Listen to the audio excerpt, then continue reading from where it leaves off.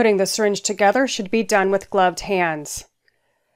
Pull back on the piston to open up the very large window, pulling back so that there is no obstacle.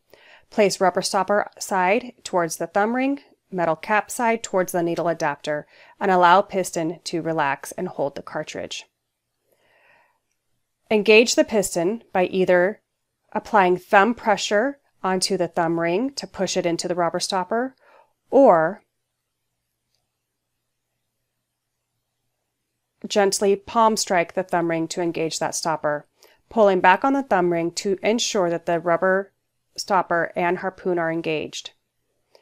Remove the back end of the needle and screw it into the syringe at the needle adapter side, being sure to hold it near the hub of the needle. Make sure the anesthetic is clearly visible in the large window and the syringe is prepared. When dismantling your syringe, safety is of the utmost importance. Be sure to unscrew the needle from the syringe near the needle adapter side where the hub of the needle is. This will keep your fingers safe from being poked. Place the needle into the sharps container. When it's time to remove the cartridge, simply grasp the cartridge, holding the cartridge with your thumb, generally near the large window, and pull back on the piston of the syringe and gently twist. Be careful not to twist the thumb ring off.